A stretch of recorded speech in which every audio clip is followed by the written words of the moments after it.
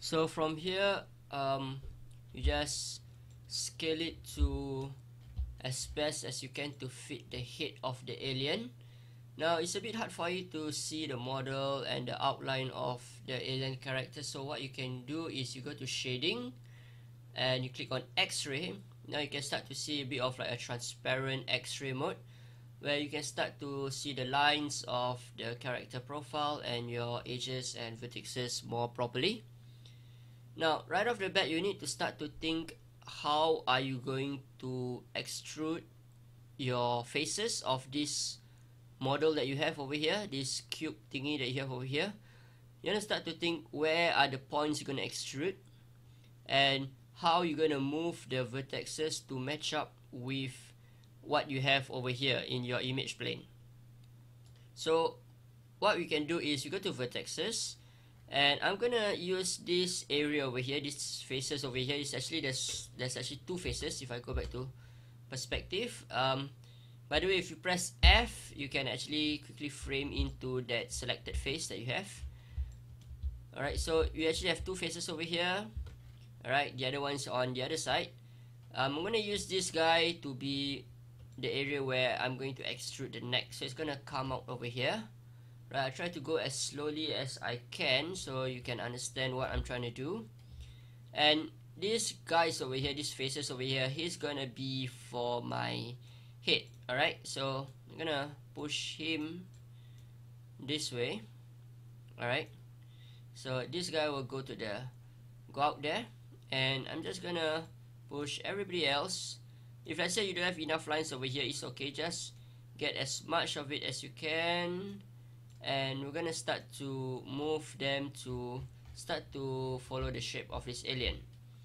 Now we need to also think about your mouth and your eye. Like I said, these areas over here are the most important, especially when you want to do some form of animation where the eyes open and close or the mouth open and close. So we need to start to think about that early on, of how we put the lines. So what we ideally want is to have the edge flow for the mouth to go this way and then go up, and then for the eyes to go around this way. So let's tackle the mouth first. We'll pull this vertex over here, and I'll just push this guy down here.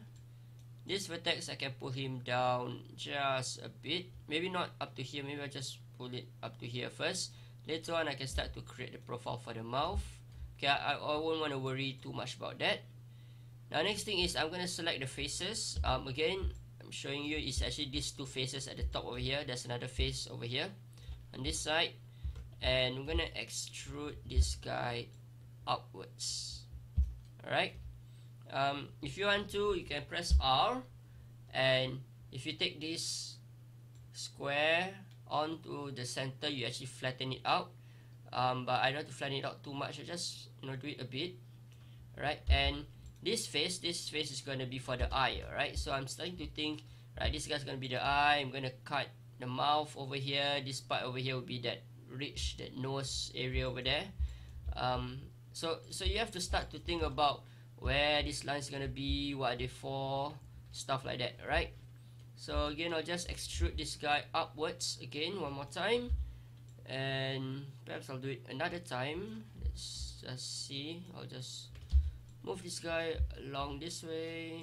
This guy goes up.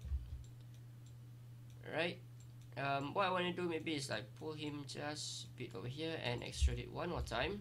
Oops, again, I need to make sure that I select the two faces over here, not just one face. Right, and extrude again, and this time I can scale him all the way down. Alright, so it kind of like fits the profile. Next thing, if I go to my front, is you can see things don't really match up. Alright, so again, what I can do is go shading, X-ray. If I want to, I can actually select this image plane that I have. Right, so if I want to, I can just select this image plane over here, and I just move it along over here just to make sure that things kind of line up a bit properly.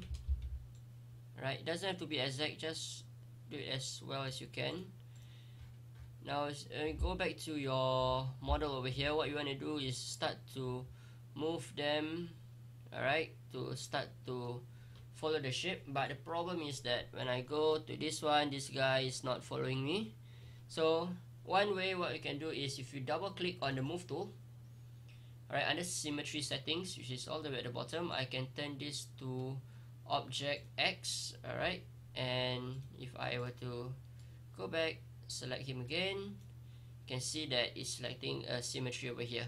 Now this will be very dependent on how you actually position your model at the first place. Remember, we actually flip this guy and so that we can follow that it's actually following the world over here. Alright, so if for some funny reason your alien is actually looking this way, then this guy would be something else. Alright, it probably be object Z. Alright, so something for you to take note of just in case if it's not working for you. So you can pull this out and just pull this just out a bit. Alright, again, don't need to follow the exact shape or what, just something quite rough. Okay, right, so you have a basic shape of this alien dude over here.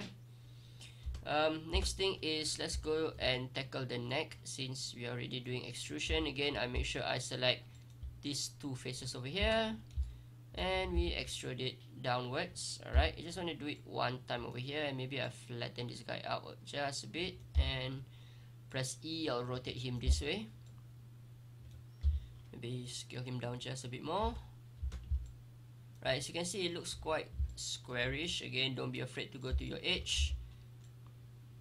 Try to pull things around, make it, you know, not so square.